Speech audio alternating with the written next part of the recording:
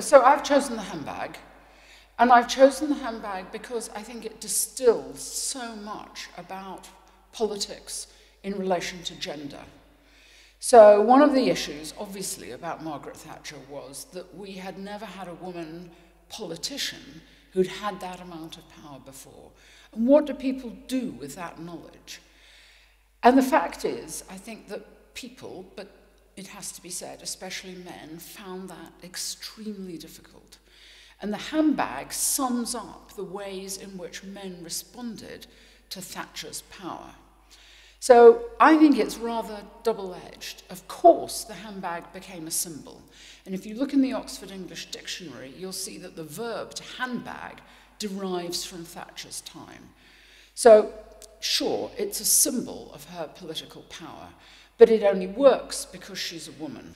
So the satire inevitably, I think, draws on these very, very powerful gender images. Now, there is actually another dimension to this, I think, which is Thatcher's own relationship to her handbag.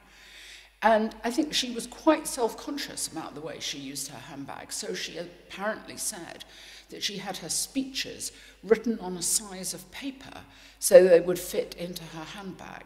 So she could just whip things out of her handbag without having to fuss with files and so on. She also said that she knew that nothing that was in her handbag could leak, I mean, politically speaking.